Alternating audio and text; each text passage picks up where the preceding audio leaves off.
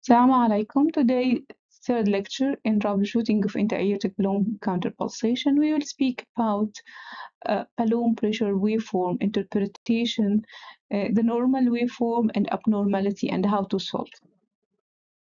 If we come for console, what the parameter of the console, we will find ECG, and here there is the heart rate, reading the heart rate.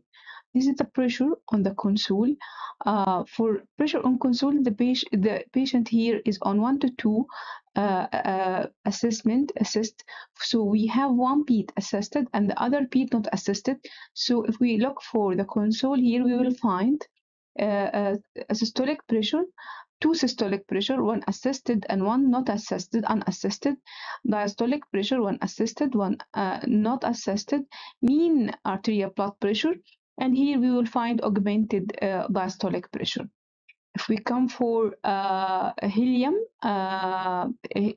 source or helium tank, we will find it's full, just a little part is empty.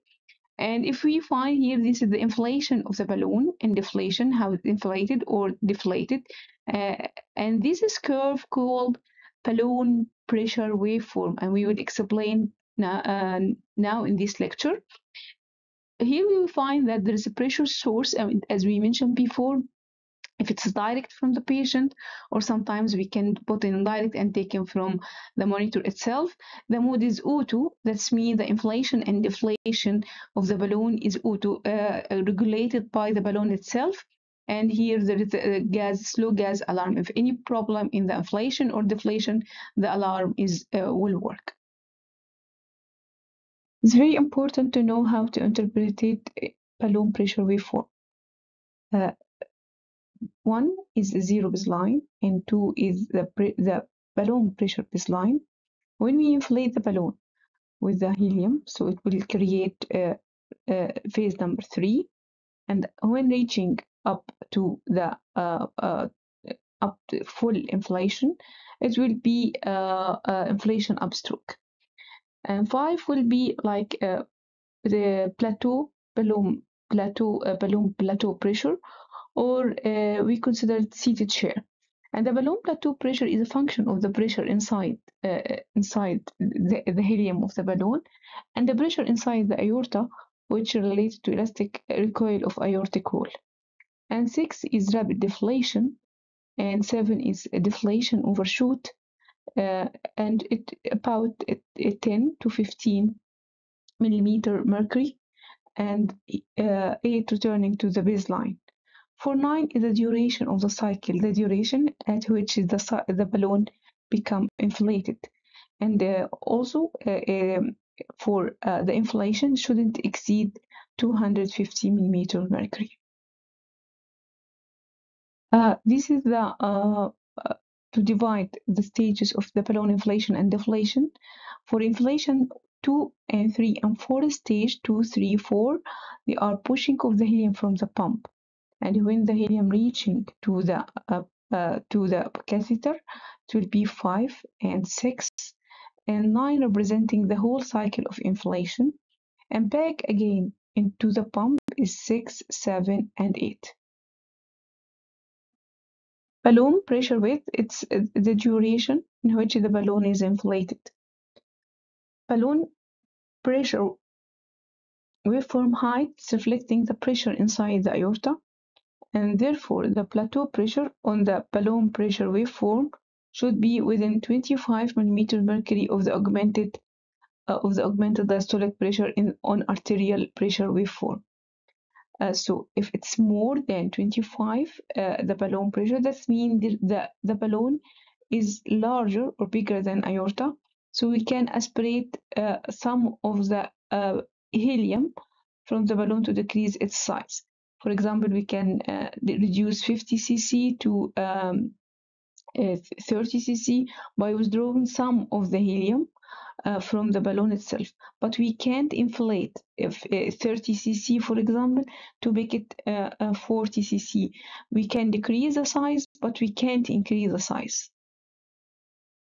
If the patient is tachycardic like that, so the seated chair of the balloon or the plateau pressure of the balloon pressure waveform will be very small, and there is a more frequent balloon inflation.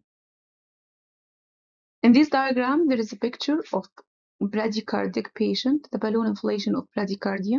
If we see, we'll find the plateau pressure, or the seat of the chair will be more prolonged inflation of the balloon. That's because there is timing for diastole, more time for diastole in bradycardic patient. So we need to guess what this is rhythm. This is atrial fibrillation. This is a small beat, so small, very small rapid beat. Here the beat take long time. This is from atrial fibrillation. This is different waveform of the balloon, not the same side. So that means the patient has atrial fibrillation. Now here we find intra-aortic balloon pump.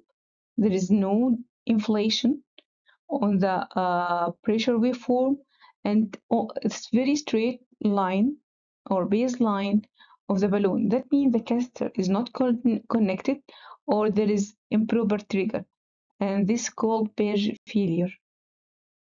Another form of page failure is a presence of trial or to inflate, but there is a failed to inflate or augment the arterial waveform, and the tank is empty, or there is low helium. In this diagram, we will find that this is a baseline. Here the baseline is elevated, so that's mean the catheter is kinked, or a partial wrapped balloon, or intra-aortic balloon is in cheese, or intra-aortic balloon is too low in aorta, or too large, or overfilled. Yeah, the helium is trapped inside the balloon due to different causes like kinking, partial wrapping of the balloon inside the cheese. All of these will cause the baseline is elevated. Here the baseline will be here the baseline is below the baseline, so that's mean there is helium loss, and if there is helium loss, we should check for blood in catheter tubing, or possible leak in connection or in tubing itself, so we should fix. This is the normal shape of the balloon, but here we will find rounded upper tip, so that's mean high pressure, and this is mean kink in the catheter or tubing. The balloon is too large for aorta, balloon position too high or too low, so it's creating a rounded tip without plateau pressure and inflation upstroke.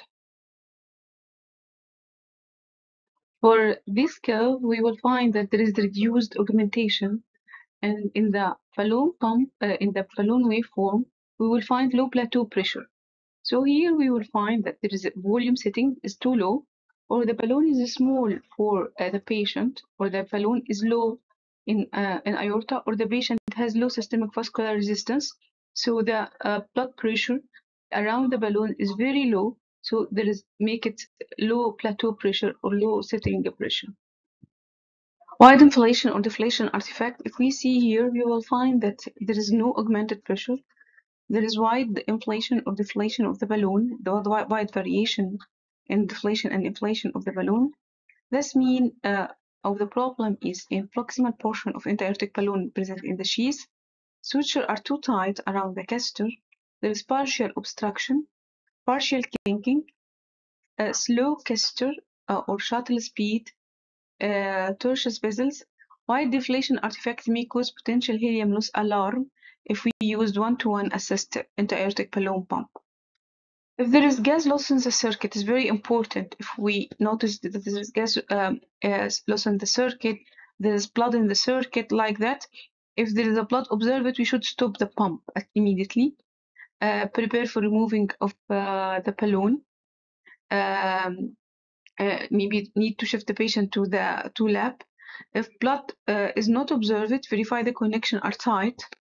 If appropriate, perform an auto-filling and to press again, start to resume the pump. It's very important to deal with this troubleshooting in a proper way. We should thinking first if there is a pressure in the balloon, if there is blood. If there is no blood and we are not suspecting rupture of the balloon, So we should check for the connection. If the connection are okay, we can perform autofill. This is a picture of a console, and now we find why we are there is a stop in the balloon. The balloon start not to inflate. There is no augmentation here. So what we should do, first we should put in our mind there is something like calibration of the inter-aortic balloon pump. If this is a matter of a second, so we will watch and see if the balloon return back to work. That means there is just calibration of the balloon. If the patient, if there is continuous, there is a problem in the balloon, and we should check for troubleshooting. For this case, we need to adjust the balloon, see if there is problem in the balloon augmentation or not. This is one-to-one inter-aortic balloon pump, but there is no, still there is a abnormal wave in one-to-one. So we need to troubleshooting this one. We will go for 1 to 2 and see. Here we can see there is early inflation for the balloon, early inflation, and the mode here is semi-auto. That means we can change the position of the timing for the balloon inflation. So here, early inflation, we need to make it a slightly delay to allow for inflation, or go for auto mode. And if there is no improvement in auto mode, we can check for the position of the balloon, the size, and try to troubleshooting the balloon. This is a reference for this lecture, which I depended on it for this lecture.